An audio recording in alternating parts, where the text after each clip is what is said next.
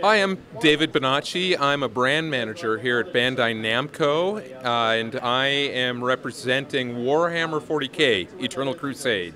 So David, kind of go into detail about what Eternal Crusade is. Well, Eternal Crusade is set in the Warhammer 40K universe. For those that are not familiar, this is based upon originally the board game that came out from Games Workshop. It's a very futuristic, war-torn, dystopian, scientific environment out there. And so this game goes into amazing detail in representing the smallest little detail that's present in this lore, and we put it into a massively multiplayer third-person shooter. So unlike a lot of the other Warhammer games that are out there, great games, but this one kicks it up several notches and makes it a lot bigger. It's persistent. Your character is persistent.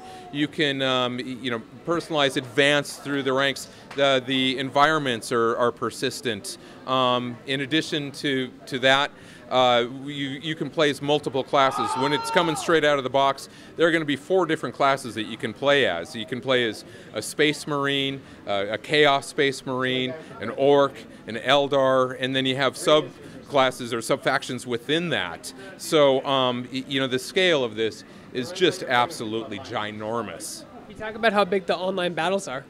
The PvP, the instances that we're going to have, the final number is still TBD, but it's going to be big. It's going to be a little north of 32 versus 32.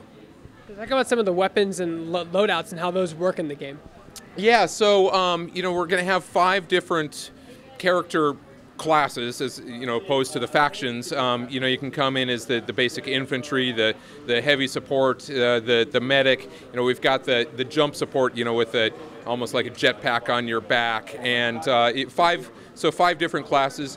You can go with the preloaded loadout, or you can customize the loadout that you have.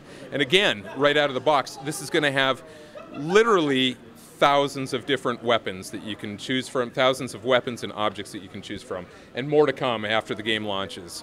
You talk about some of the different online modes you can play. In PvP, we've got the Dominations, we've got a tug of war that you can be playing as, we've got Fortress, we've got the PvE element as well, so you don't have to be, doing it solo the whole time out there. We've got Purge, we've got Defend, and we've got Deliver for the different PvE elements. So, again, it's very much a squad-based game.